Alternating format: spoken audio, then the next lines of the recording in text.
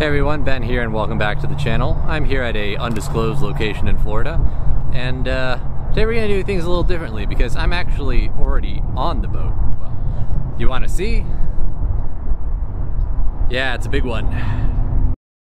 So for those of you confused what exactly you're looking at right now, I'm standing on Stars and Stripes 88 S2, which is a massive racing catamaran which was constructed solely for the purpose of winning the 1988 America's Cup.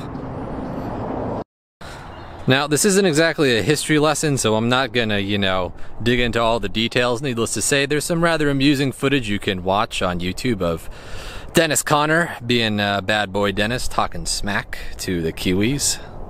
No, I guess when he's won 4 America's Cup, he can then tell me how to do it. I'm just a carpet salesman, Mike. I mean, it's hard to believe, but I really like him. I mean, But that's not why I'm here today. I'm not your history teacher, as much as I love sailing history. I'm here because this boat is actually for sale, and if you want it, give me a call. But to my knowledge, I don't think anyone has ever done a real in-depth walkthrough on what these boats, are. So, although I'm about 30 years late, better late than never, right? So, come with me and we'll do a quick tour. So we're currently on the porthole. The crossbeam on this boat is detachable, so bear with me as I straddle between the abyss and the boat. This isn't much here. This is the sterns. Boat could use a bit of paint, but I believe this is the original design. They never painted it over or changed it. Got the Stars and Stripes logo on the back. And like I said, the crossbeam is detachable, so this entire boat can just sort of be packed away and shipped over land. Tiller is right there, but I'm not going to undo that. You can tell this boat is definitely a little older because it uses variant winches. I think they've been out of business for like a decade. And surprisingly, not all of the winches on this boat are self-tailing. Seems a little ridiculous, but that's how they decided to do things back in the day. This hatch cover feels the construction is highly composite. Lighting is not going to be great in here, but this is basically the bilge, and you have access to the mechanical spaces by crawling through hatches on either side.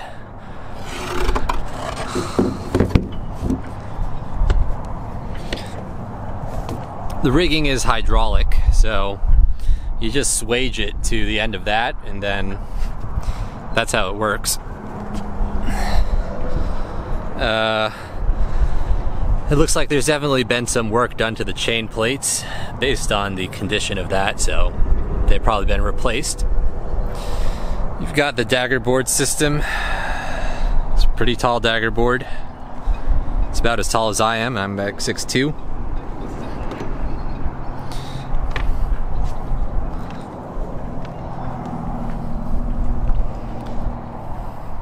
Got a really nice long bowsprit here. Then you have one variant on this side and another self-tailing variant on the other. There's the anchor, but that's not really necessary. I basically do not trust the trampoline on this thing for rather obvious reasons, so I'm just gonna kind of walk across the crossbeam. Yeah, occupational hazards of being a yacht broker. This is what they don't tell you about. It's dangerous out there.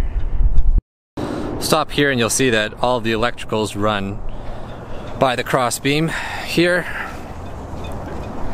as well as the lines that would run up the bowsprit come to these blocks.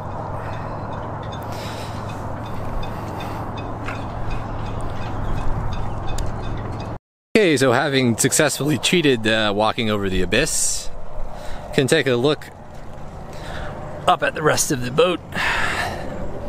Better look at what the bows are like.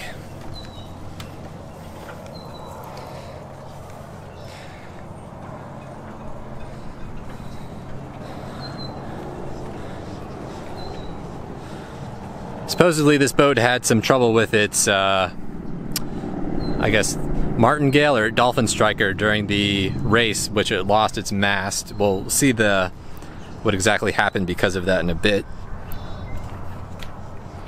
I don't know. Yeah, it's built using a foam composite. You can definitely tell it's old, because if this was a modern America's Cup catamaran, the bow would be in the opposite shape. But back then, you know, bows which were longer above the waterline were more popular. Nowadays it's the opposite. It's pretty much the same side, same deal on the other side. Here you have the actual tiller, which I believe is original.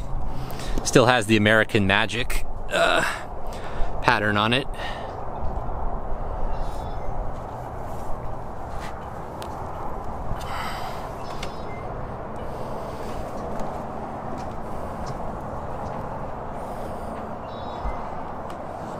Also neglected to mention, but after the America's Cup they did add a motor mount, which is out there.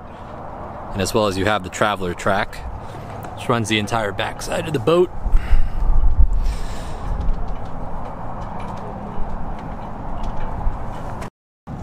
Currently the rig is on the hard. Was pulled for some work to be done on it, so.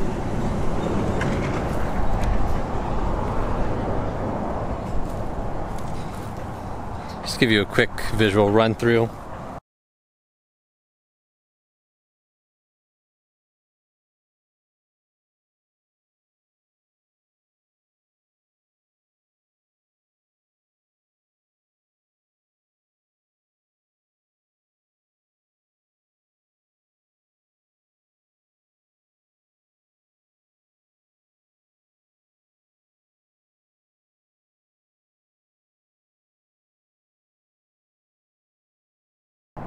So that is Stars and Stripes 88.